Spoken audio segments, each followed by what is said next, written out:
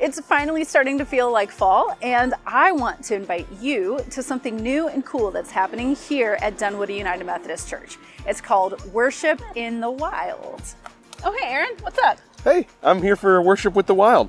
Oh, no, it's Worship in the Wild. Worship with the Wild, I guess, is blessing the animals, but that happens before Worship in the Wild. Worship in the Wild is here October 1st.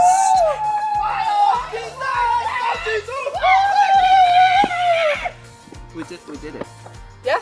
Yeah, I'm not sure you quite did it. That might be wild worship. What? Yeah, but this is worship in the wild. We're gonna be outside, maybe even off church campus in the future, but for our very first experience of worship in the wild, we'll be joining each other here, right here in the tree lot at Dunwoody United Methodist Church on October 1st from 5:30 to 7:30 p.m.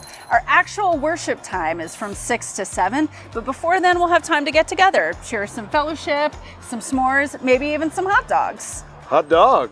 Oh yeah, hot dog, indeed. You won't want to miss this. It'll be casual fun and a great opportunity to share some community with your friends. It'll just be a really basic service of storytelling and songs. And if you bring a chair, you'll be nice and comfy. We can gather around the campfire and have this moment of worship and fun together. So we hope you'll join us here October 1st for Worship in the Wild from 5:30 to 7:30 p.m. What do you think, guys? See you there. Yeah. We'll see you there.